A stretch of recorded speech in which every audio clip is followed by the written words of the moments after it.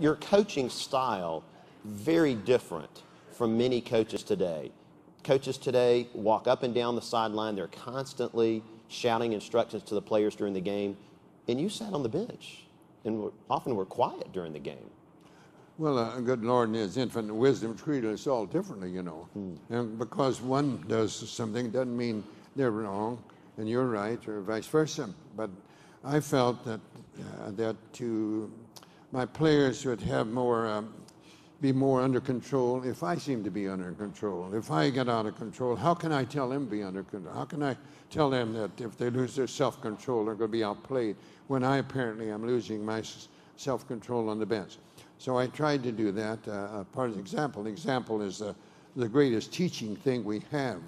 I once heard something said, no written word, no spoken plea can teach our youth what they should be, nor all the books on all the shelves. It's what the teachers are themselves. Well, a coach, that's all he is a teacher, and I think your actions can determine to a great deal the actions of those under your supervision. So I tried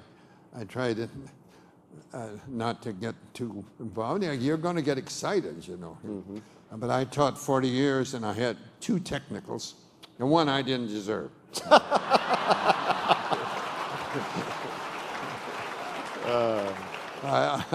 I didn't mention the fact that there might have been many times I would have deserved one, didn't get it, but forget those.